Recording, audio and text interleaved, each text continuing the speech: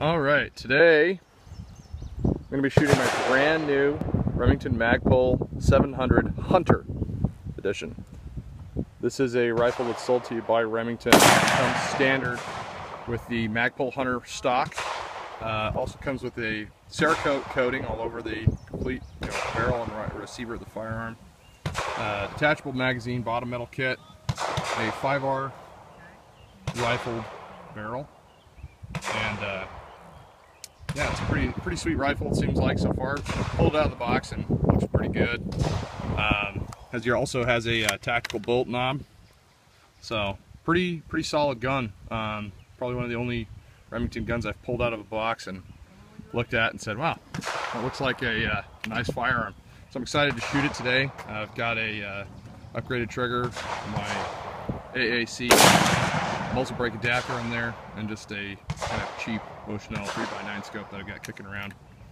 And I'll be shooting 147 grain PMC X-Tac just for basic zeroing, and then I have some M118 LR 175 grain boat tail ammunition. We'll be shooting for groups to see how she groups.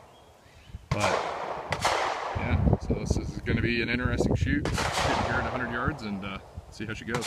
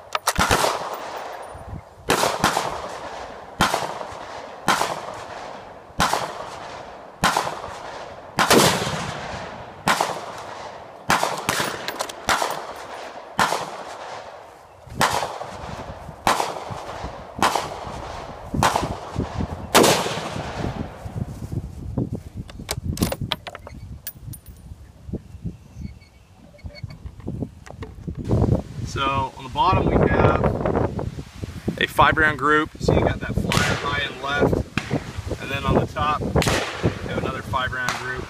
Top group's pretty tight, bottom group's not. So about 1.5 inches, well, minus the flyer. It was due to a loose suppressor. That guy's pretty tight. I like how that looks, but it's real windy today. It's not really the best day for zeroing.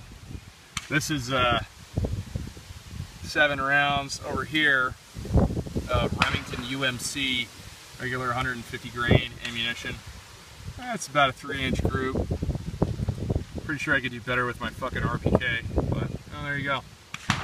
So give her some love, clean her up, shoot her some more, figure out what she likes. That's gonna be the way she goes.